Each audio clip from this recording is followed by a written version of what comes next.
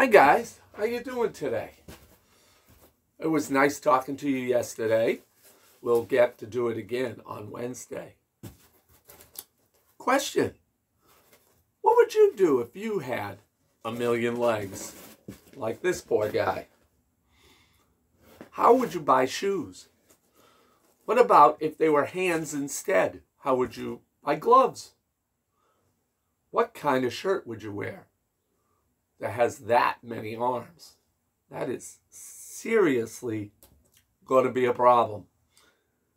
But bugs that have legs like that, they don't have to worry about those things because they come with their own protective shell. Maybe we would too if we had that many. We have 1,000 feet. We have millipedes. We have centipedes.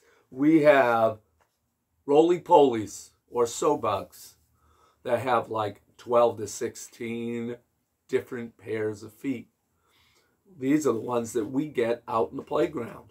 You know, the ones we collect that are round like a ball.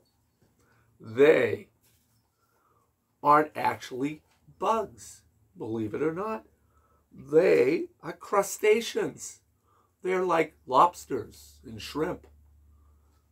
I don't know how they live on land, but they tell me that they stay real wet inside their little shell when they roll up, and they breathe through gills.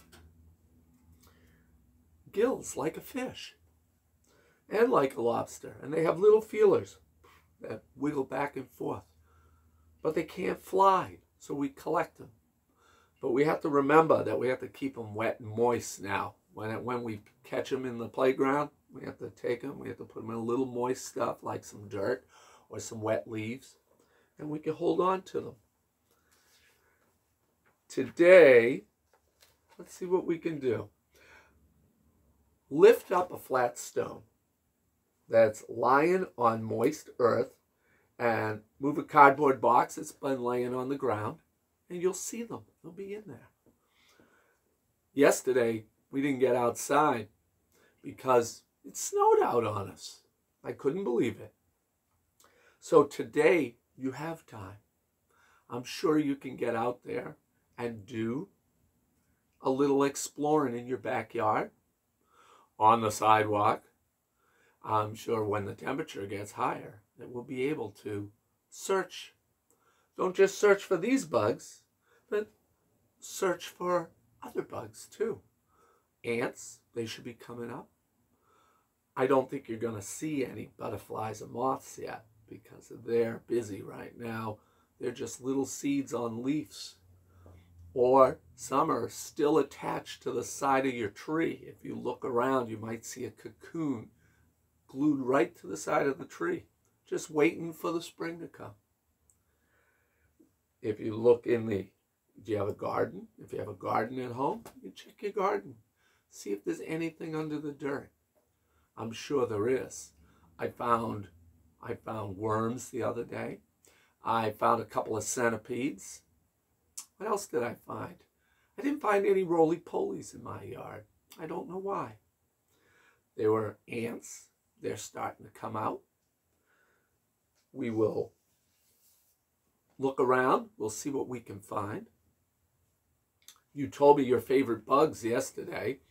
And of all the favorite bugs, one of them isn't really a bug. It was a worm. Maya had said a worm. And it turned out when I looked up the worm is an invertebrate and it's not considered a bug. I didn't know that myself. So I learned a little bit about that today. I will look in here, but I couldn't find a worm. What we'll do is I will find a book on a worm, and I will tell you all about worms on Friday.